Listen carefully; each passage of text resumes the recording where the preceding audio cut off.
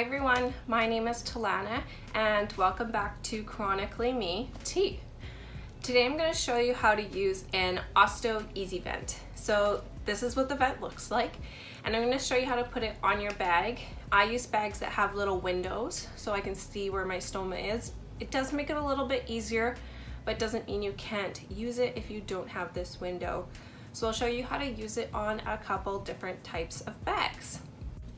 So you want to start off with a couple pair of scissors. You can just use one pair or both. I don't like this pair because it's got a rounded edge on it here, so it's hard to pierce through the hole. So it's up to you of which ones you want to use. But you want to start by cutting your bag to the right size. If your bag's already pre-cut, you probably won't need this step.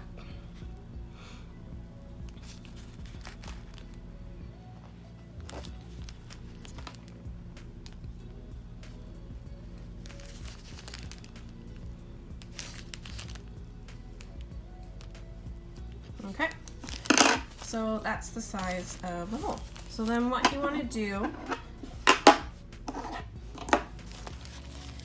is you want to go to the window. So this is where your stoma is going to sit. I'd like to put it just above the stoma but still above the plastic piece. On some of these bags that you have, it doesn't even have to, if it's a Coloplast one or whatever, it doesn't have to have a window, you can use another one, but they sometimes have these filters, so you want to try not to put it on top of the filter. So I usually go just below it where the plastic piece starts. So you're going to peel off the sticker. This is the vent.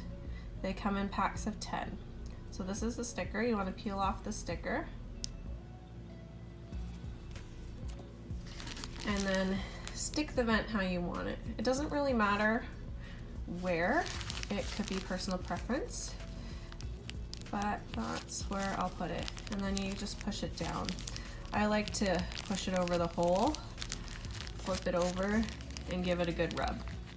Make sure it's stuck on well. I'll show you on some other bags that I have at home here how you can put these vents on without having this window. So once you feel that it's pushed down enough, you want to flip it back over, and if you haven't pulled it down to that window, you want to just get it down to that window so you can see where the hole is. Now, please be careful that you don't hurt yourself because this is dangerous and you can cut yourself. So you want to take scissors and either open them up, however you feel that you can do it safely, and you're going to go put the tip of the blade into the hole here. And you're going to push it through, and it's going to come out the other side, so that's why I want you to be careful. And I just twist it around a little to make sure that it is cut open, and then you pull it out and close her up. There. This is the most important part, is to make sure it's closed. It does click a little. It doesn't make a sound, sorry, but it does, like, you do feel it click in, and it's on there. So this is your bag. So once it's on you, if you find that you're full of air, it's all blown up, and you want to just release the air without emptying it through the bottom, you can just get to your spot here. Make sure you push all the poop down, and do this very carefully. So I just peel it off and let the air come out. Sometimes I push on it, but do it very slowly. You'll see it bubble and pop and those kind of things. You can kind of see it if your output is coming through the hole or not. And then when you're done, you're going to put the cap back on, and you're on your way. So I'll show you in a couple other bags of how to get through if you don't have this window.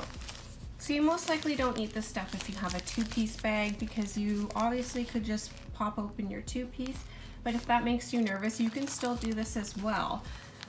This is another Coloplast bag that I have, and it has that fabric on it, but it doesn't have a window.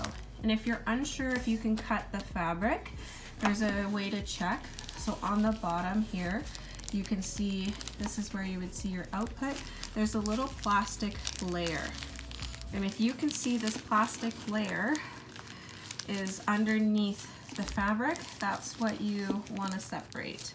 So I always just pull it away a little bit so I don't cut the actual bag.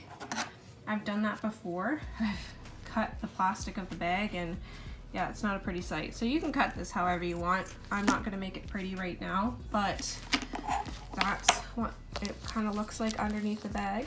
It's still opaque, so you're not gonna actually see what's going on, but you can have an idea as to where the hole is and what's going on of where you're placing the stoma.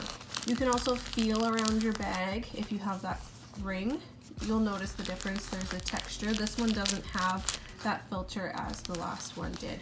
So I can put this anywhere on this bag here. Just, I don't want to put it right on top of my stoma because it's plastic and our stomas are easily to bleed. So you don't want to kind of give them anything to rub on. So I'm just going to put it just above here. And again, the same thing, what you're going to do is pull it down over to the hole, and you can feel it. You can actually see here, I didn't take the sticker off, but you can see where the hole is, and you can hold it up to the light and it might make it easier for you. Same thing, pop your scissors through here, and that's how you would have a vent on a fabric bag where you don't have the window. So just check on your bags if the plastic separates from what holds your boot to the fabric on the outside before you go cutting.